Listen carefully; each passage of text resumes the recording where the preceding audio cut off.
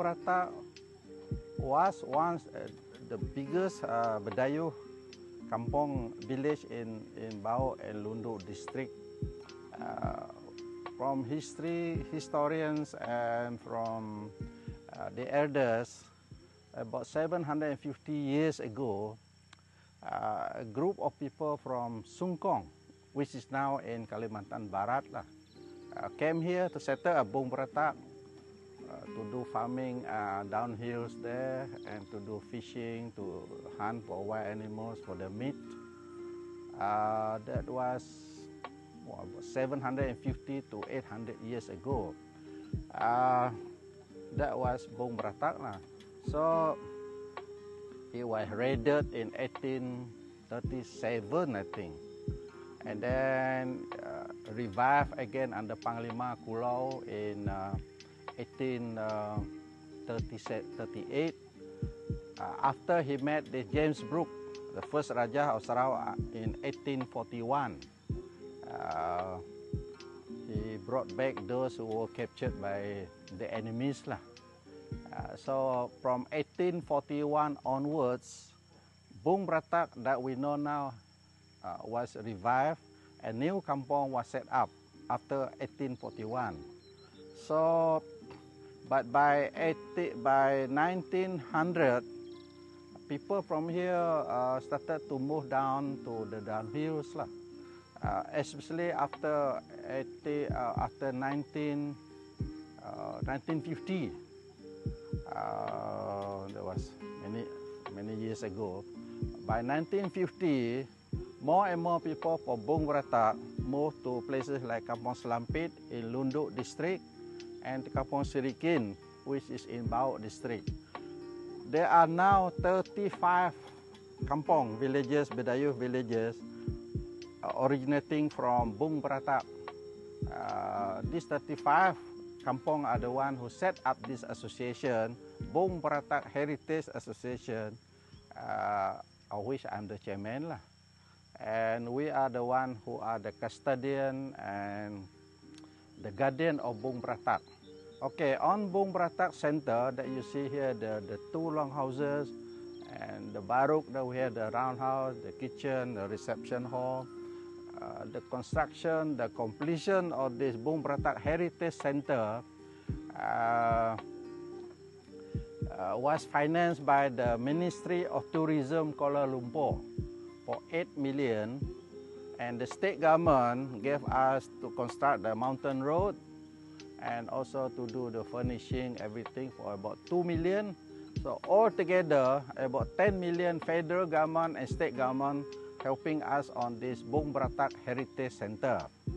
Now, this Heritage Centre was set up for two big reasons. Reason number one is to remember our ancestors who lived here 750 years ago, and also to take advantage of this place as an eco-tourism center, so that we can open to public to go and enjoy the forest, the flora and fauna here, and now we have the waterfall. And we want to do what they call, after all, we have financed 100% by the government, so we want this place to be enjoyed by everybody, particularly those who are health conscious. They can walk up here for half an hour from the downhill. They can park in our parking area down there. They walk up here, get the exercise. They can stay here weekends, by Friday evening, by Saturday and Sunday. People can do camping. Camping is the popular, the in thing now. By people in Kuching, you know. And we are happy. We charge very minimal, 10 ringgit on there for entry.